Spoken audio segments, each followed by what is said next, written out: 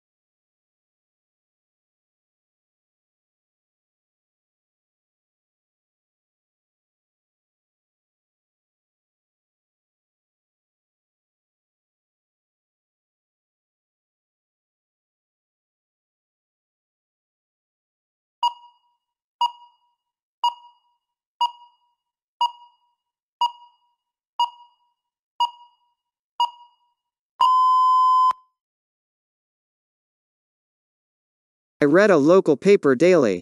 In a small community, it's the best way to get local news. My local paper is online, but I find it easier to look at it in print form. I often miss small items of interest online.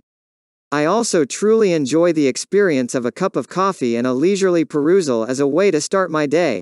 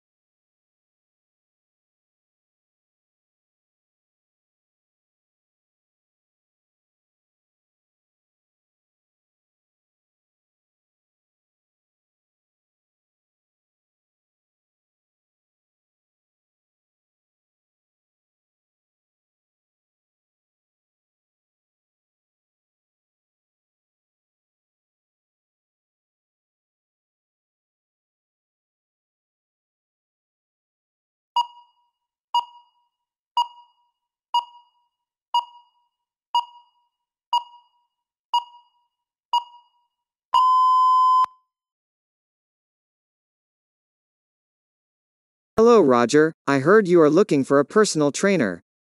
I have some advice for you. You know the Oxygen gym near the police station, right? That gym has a perfect personal trainer. The first quality that a trainer should have is calmness. Every individual is different. Each one needs a different pace to pick up techniques and adapt them.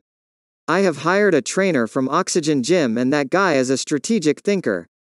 A strategic thinker possesses strong business acumen and has a good grasp of how the training process directly affects the business.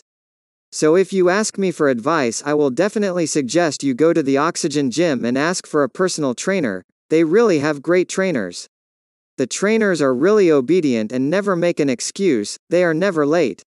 Also, you will get trainers at a very low cost and even home service is available. As you don't have any vehicle you can go for home service. They also ask you to take interview of trainers you are interested in. And the most thing, money, Oxygen Gym gives you an advantage that if you are not satisfied with the work of your trainer then you can file a complaint against him, her, and you can take your money back.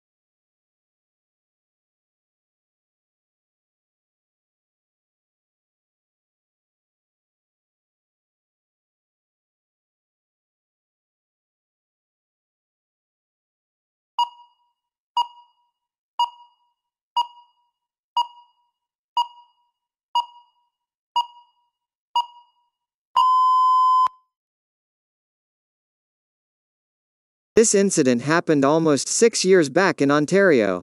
My friend and I were planning to cook something, but we ran out of cooking gas.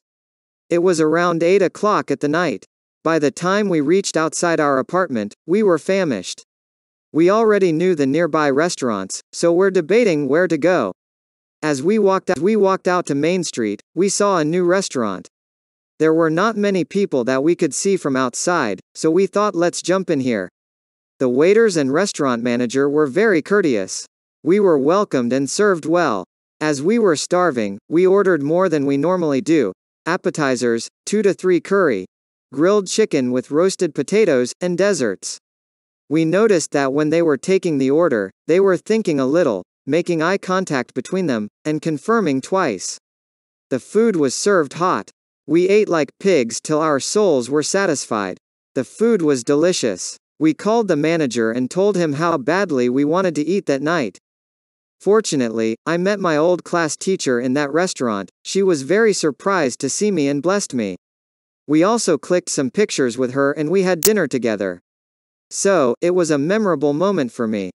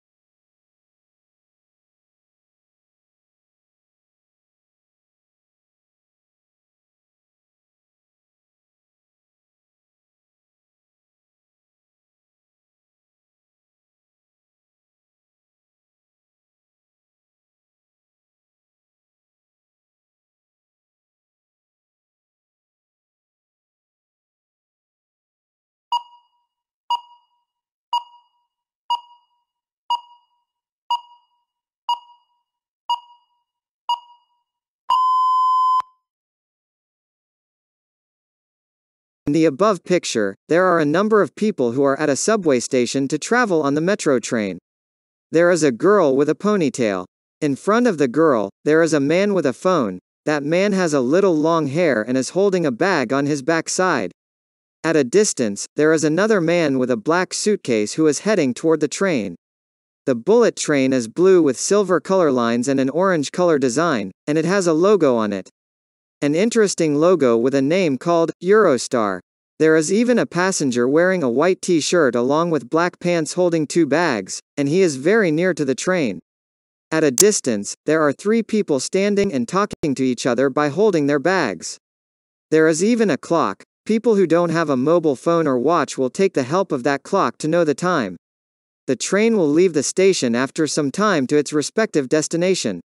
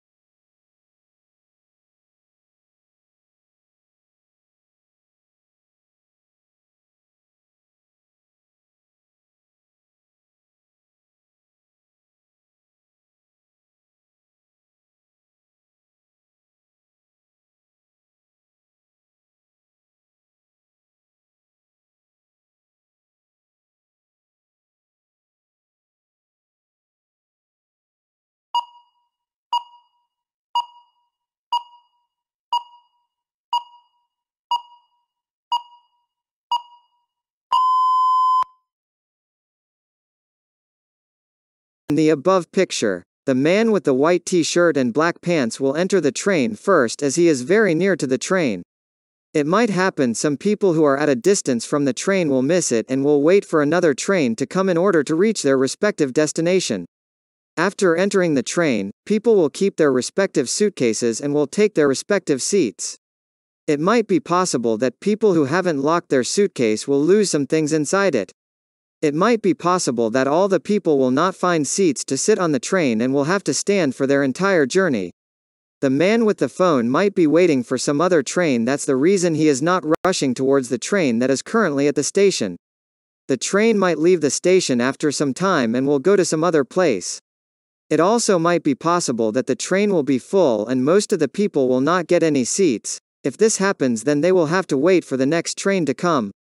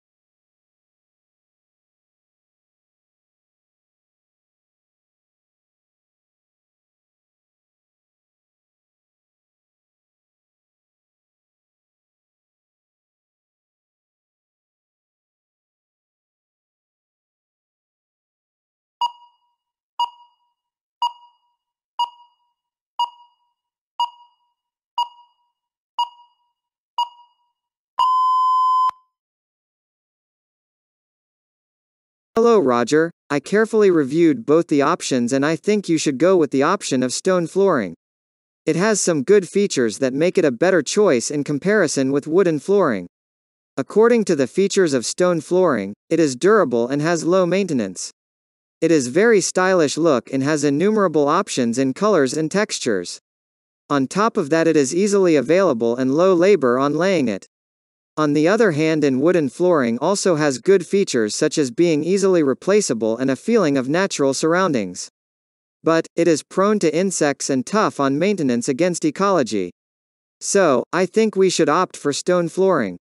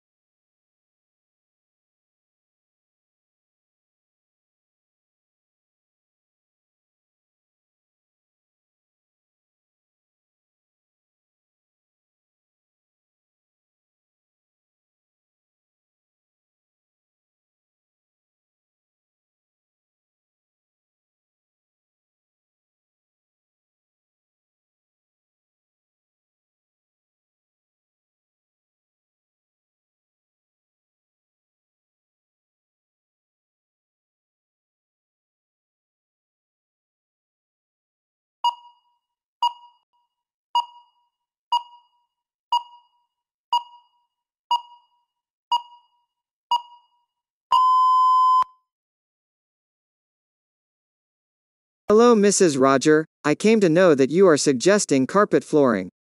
Yes, it has many good features like being soft and warm on the feet, and it comes in multiple colors and designs. But, it is very hard to clean and shows a wear pattern, and it is not suitable for allergy sufferers.